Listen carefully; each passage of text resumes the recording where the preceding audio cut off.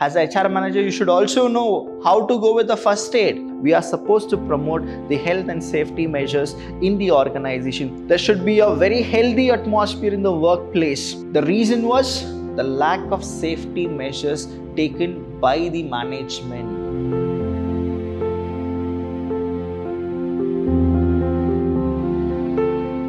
Hello everybody, a warm welcome to one and all. I'm Abhilash from the Department of Commerce and Management in Vidhyaashram First Grade College, the Temple of Excellence. Welcome to all the students for this session where I'm going to explain you about the second chapter, and it's all about the Human Resource Management 4, where we'll go with the employee health and safety. Now, what exactly is employee health and safety means to a HR student?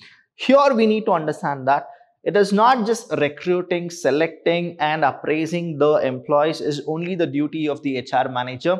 HR manager responsibility is even more than that. That is, even we are supposed to consider the health and safety of each and every individual who's there in our organization. It can be the employer, the manager, the supervisor, the clerk, the laborer, the watchman, each and everybody without leaving a single person. We are supposed to take care of their health and their safety measures.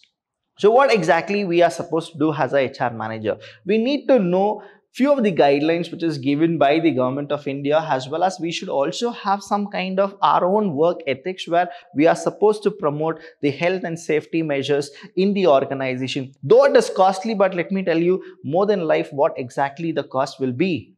So this is what you are supposed to know when we go with the introduction of health safety. That is, in many organizations, health and safety responsibilities are within the human resource department. That means what? You people have a kind of authority, a kind of power, that is, you can actually measure how much percent the organization is taking care of the health and safety of the workers. If you feel that the organization is not taking care, you have all the rights to question the organization and to actually equip the organization to give more health and safety measures in the organization. That means you have the capacity, you have the power, you can do this. Next thing, when we go with this health and safety measures, what usually happens is life and money, we should never compare. One's life and one's salary is totally different. The thing is, whatever the salary or whatever the package a person is actually getting in the organization, that is different. But once the life goes, we can't give it back. That's the reason we are supposed to be very, very serious about health and safety, which is supposed to be the basic things in any of the organization. So the HR manager should actually take all the measures so that he or she can take care of their employees, the employer, the managers, the laborers, and each and every person who is working in the organization. So here when we go with that, we are supposed to take care of three things. The firstly is to understand the health and safety responsibility of employers, managers, supervisors, and all other people who are working in the organization. So that is the first prime motto. The second one is implement personnel management. That is what personnel means: staff. Staff management, about the policies of the organization, that is implement personal staff, that is personnel management policies to ensure that everyone in the workplace is aware of his or her responsibility. See here, HR manager cannot act like a doctor, that is correct, but HR managers should actually preach each and every individual to take care of their own responsibility to the maximum.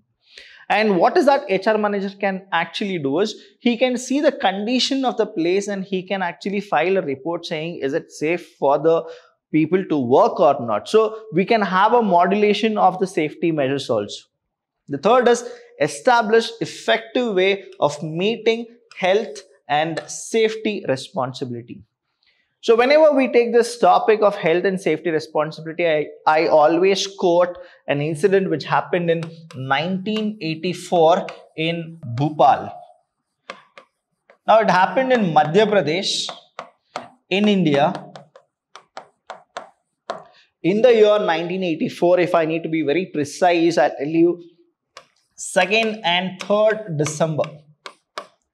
So a pesticide company where the leakage of the gas happened and nearby people who were sleeping in the footpath, sleeping in their houses and homes. Now what happened was they couldn't get up the next morning. The reason was the lack of safety measures taken by the management. Now understand here, once life goes, you can't bring it back. That is what the responsibility of a human resource manager, that is, he should check that whether safety is taken or not. Though the safety manager will be there. Safety manager is there to see whether the products are proper or not, but a human resource manager should be there to see that whether the employees are safe or not. Now, it happened in the midnight. It happened in the midnight. Nobody was there working in the organization except the security guards. No security guard was alive. The people who were nearby the pesticide plant, they all were dead. And what led to the leakage? It's a question mark. But who is to be blamed? That is what you are supposed to understand. That's why you are a HR manager of industries or you are a HR manager of a company, whichever sector you go. The first thing is the safety of your employees and laborers should be your prime motto.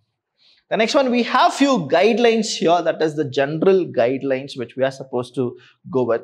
The minute I'm telling you that being a HR manager, you are supposed to have all these responsibility. Yes, that is one side, it is true. But the other side is you should make people also feel that they are also responsible for their own life. So you should actually mentor them. You should actually tell them that what exactly they are supposed to do and what they are not supposed to do. That is the general guidelines which you are supposed to give it to them. The first one here is preventing work-related injuries and illness. Now this COVID, we have this COVID-19. The more people are working in the organization, definitely there will be a spread, wide spread of COVID-19. That's the reason a HR manager, he has taken a decision that people shouldn't come to the organization. They should work from home. The concept is what? Because of the general guidelines. Fostering a workplace safety culture in which employees and their supervisors work together to ensure workplace safety. So the first prime motto is what? There should not be any injuries. There should not be a spread of illness. There should be a very healthy atmosphere in the workplace. Third is to establish the administrative procedure. So how to go with these things? So the HR manager should give the rules and regulations. The rules and regulations. The norms should be set. What should be set? The norms should be set through administrative procedures that encourage employees to report unsafe conditions. Now, we don't know everything. We don't know everything. So what is that we should do is, we need to give that kind of a little lenience to the employees to say that what is safe and what is not safe. And they should report for whatever is unsafe which is happening in the organization to the HR manager. So it is the HR manager who should give the rules and regulation, the norms, and he should put a administrative practice where he can get more feedback about how to make the organization safe and secure for the employees. Developing appropriate hiring, training, performance appraisal practice. If you hire people who are well-being of themselves as well as they know to take care of the organization, that time what happens is HR manager's duty will be reduced. So you should actually hire and you should train your employees.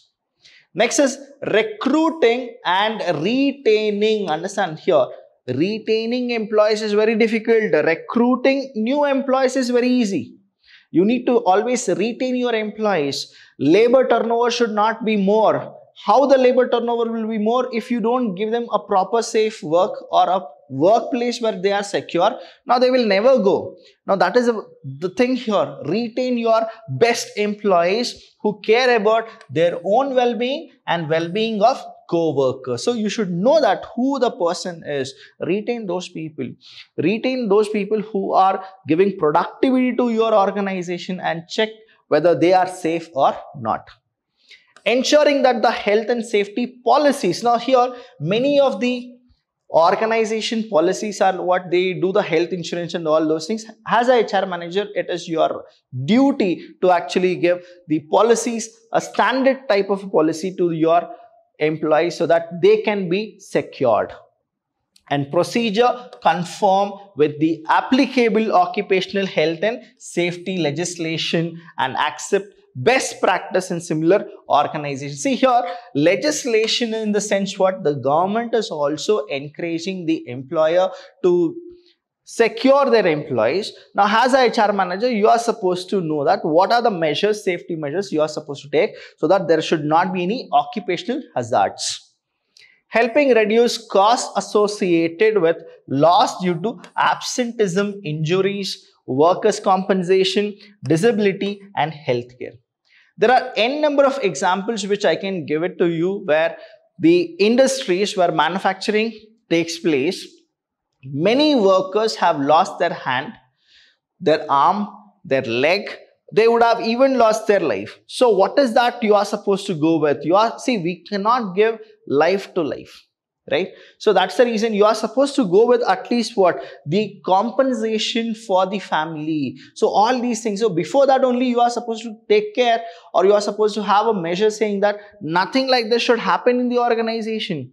So it is not about cure. It is about prevention is better than cure. So that is what the general guidelines as a HR manager you are supposed to know. The last one we have in the general guidelines is establishing procedure for enforcing company safety rules. So you need to enforce the company safety rules in your organization. Maintaining records of injuries. Now injuries will happen. You can only reduce it, but you can't avoid it. Injuries will happen. Injuries, illness, and workers' compensation. So you should have a bookkeeping where you will record the injuries, with the date, what really was the cause. All these things you will record, the illness, each and everything you will record.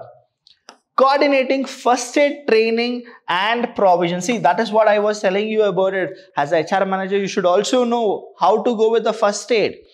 Because the minute you know about, or you get that curiosity to know what exactly the first aid everything is, you feel like treating people in the organization if you know little bit.